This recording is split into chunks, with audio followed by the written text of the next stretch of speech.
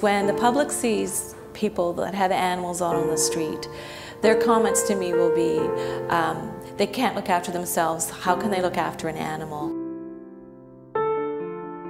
People who are homeless or vulnerably housed and, at some point in their lives have experienced some sort of trauma. If you're coming from a middle class or upper middle class background, you're not very familiar with how poverty happens, how homelessness happens. It's scary sometimes because I think that all of us are one or two bad decisions away from being in the place of the person you see in front of you.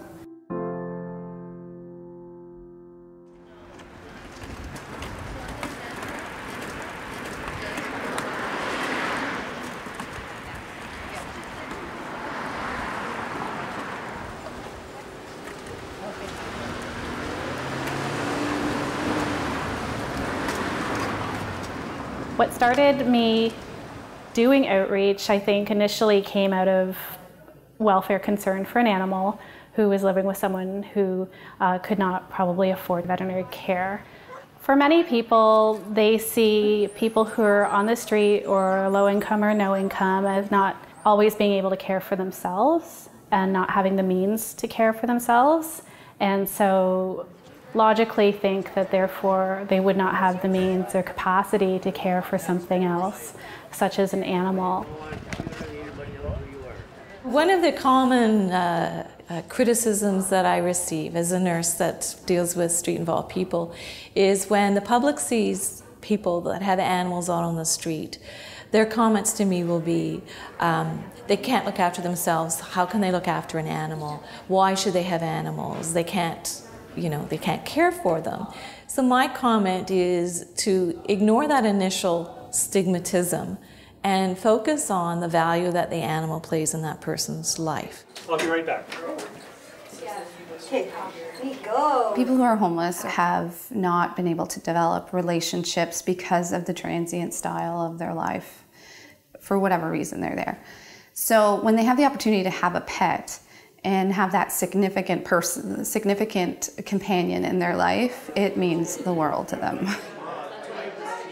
I've been a veterinarian for 25 years and I've been doing outreach work for about 8 years with Michelle. And I really enjoy this work because it has given me a lot of insight into the clients we serve and the fact that these clients love their pets as much as anybody else does, and most of them need them more in terms of the relationship. What's happened over the years is that we've started to see that these welfare issues that I had were probably not always founded in reality, and that the animals are, for the most part, very well taken care of. And we've started collecting information and data now on the animals that we've seen over the last 11 years in outreach clinics. And some of the data that we looked at was the body condition score of over 300 pets that we examined through our outreach clinics. What we found was that over 70% of our pets were in ideal body condition score. Now you compare this to the average North American household pets, where we find over 55% of those pets are overweight. But these animals are in very good health and welfare, and in fact, in many aspects, in better health and welfare than some of our housed pets. I think what's really important for all of us to understand who have our health, who have social support, that we're really just very lucky, and that nobody ever plans on being homeless.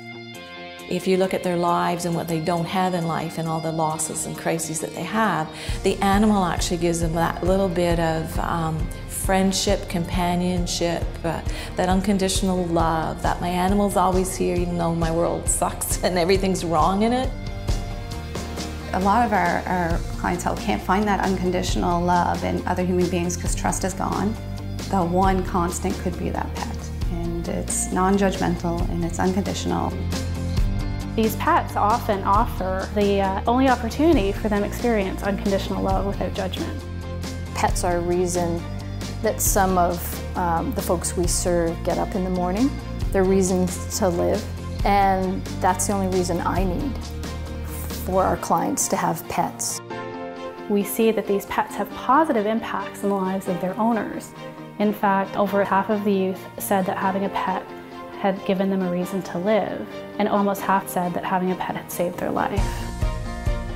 How can we say that these people shouldn't have these animals when they're good pet owners to the best of their ability, and they can have such profound positive impact in the lives of their owners?